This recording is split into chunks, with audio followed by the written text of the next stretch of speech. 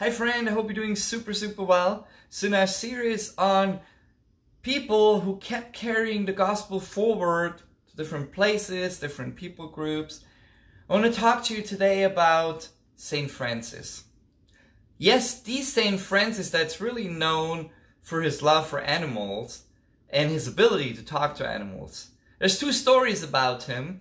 One of them is like he was out with a group of his followers and they ran into a bunch of birds. And when he saw the birds, he was like, okay guys, let's stop for a minute. I need to preach to my friends, to my sisters and brothers here. And so he starts preaching to the birds and the birds don't leave. So that's one of the stories. So he had a real love. That's why you see a lot of times statues of Saint Francis with like a little bird bath and little birds sitting there. So if you Google it, you're gonna see it. It's very famous. And then the second encounter, which is really interesting with him and the animals, is a little town, and in that town, they had issues with like a wolf that would come in, and the wolf would catch their livestock and eat it, which is a bit of a problem, like because you raise livestock for your family, right? And so this wolf would take it and take it away. So Saint Francis came and he walked out of town and he ran into that wolf. And in some way had a conversation with that wolf. And pretty much he finds out the wolf goes into town to catch like the animals, whatever he's taking, because he's hungry and the people don't feed him. And so Francis goes back and says, hey, you know, I brought the wolf along with me, but let's make an agreement. So the wolf will not come back and kill your animals if you promise to feed him, to make sure he has food. So people are like, all right. And these are two famous legends of Saint Francis, which are known like all over the place, but that's just a really small piece of who he was. Saint Francis was a man like who grew up in a pretty wealthy family. So growing up as a young man, he lived life. Like he lived the high life. He was like where the party was at the time and did all the things that people in that society did.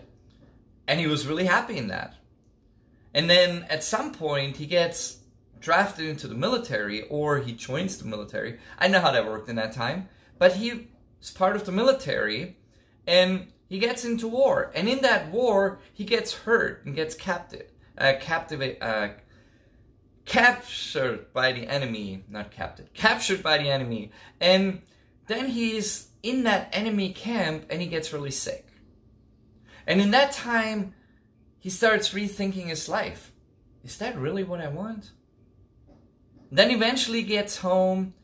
He still does stuff for his dad, and then a beggar comes to town, like, and he's selling things for his dad, like silk and stuff that his dad would sell. And this beggar is there, and he sees him, and Francis's job is to sell the stuff from his dad and then bring the money home at the end of the day. So he sees this beggar, and at the end of the day, he's looking for that beggar again, and he gives him all the money he made during the day. His dad is obviously furious because that was his income for the day and his son just gave it all away. He gave the beggar probably a great chance to a new life, to restart his life, which is awesome. But his dad didn't see it that way, so he was not very happy with his son. But you see, like, slowly there's a transformation happening in his life. He starts realizing, like, there's more than the life that I have there. And eventually he comes to a point where, you know, he didn't really have a faith before, but he starts to really follow God and gets excited about him. And he decides he wants to live his life the way Jesus called us to live our life, or the way Jesus lived his life. And so for him that meant a bit living a life in poverty. So he pretty much gave up everything he had, his family heritage and everything, and took on the priesthood. and started living in poverty. He went around all over the place and lived poor. He lived with the poor and was with the poor. And over time, he had a group of followers. And all of them had a heart for the poor. But not to live in a way that they were better than them, but live there to do something for them. And he encouraged all his followers, this was his biggest thing, to live like Jesus. To live their life by the principles Jesus taught us. And to do those things. And that's how he lived his life. And that's how he inspired people. That was huge for him. To inspire people to remember, hey, live the way Jesus taught us to live. Do the things he called us to do. And out of that he created the Franciscan order started. And that's their greatest principle, like to live that way, that in the way Jesus taught us. And if you look at the impact the Franciscans had over the world, with living that out, you see a tremendous impact for the gospel. You see an impact to so many people that were touched through that. Because Francis was willing to say, you know, there's more than this life that I have. He wasn't willing to just push it down, this feeling of like, hey, there's more, and to say, I'll just keep living and just ignore it.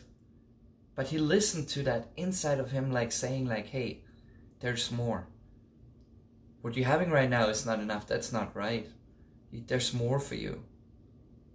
There's more for you. And he stepped into that more. And the Franciscans are around today. 1,000 years later. I think he lived around, or 800 years later, he lives around 1200. It's a long, long time ago. But if you look at that, he laid his life down to say like, I want to follow the teachings of Jesus and want to live them. I want to encourage you with the life of Francis to apply the same principle to our lives. It doesn't mean we have to all live in poverty.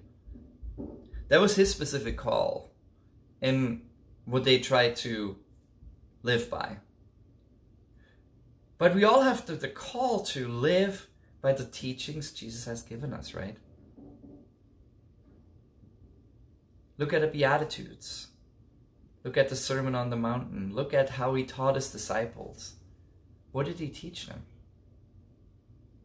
I want to encourage you to look into those teachings and to learn what Jesus taught us and how to live.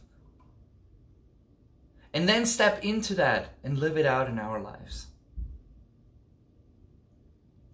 Because that's the key thing with Francis. The key thing was for him, first of all, to know Jesus, right? And he did. And then secondly, to live out the teachings he taught. To make an impact in the world. And that brought the gospel further. And it showed the love of Jesus in a greater way. It's amazing. So let's look into that. Let's look into the teachings of Jesus. And then let's start living those. The things he called all of us to do. So Jesus, help us in that. To not just know your teachings in our head, but to live them. To let them be part of our lives. And we need your help with that. We can't do that on our own. We need you, Jesus. Help us to live them. Help us to live them out. Because with you, it's possible. Without you, if we just do it on our own, we're going to have a problem. So Jesus, help us to live it out with you. Guide our steps in it.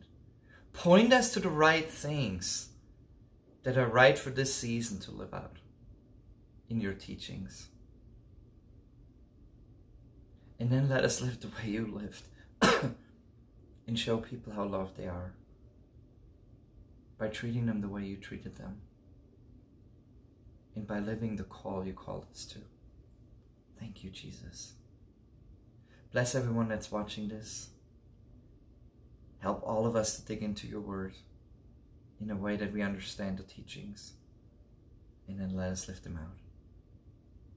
In your name we pray, Jesus. Amen. Friend, have a blessed week, and don't forget, look into the teachings of Jesus and then live them out. Bye.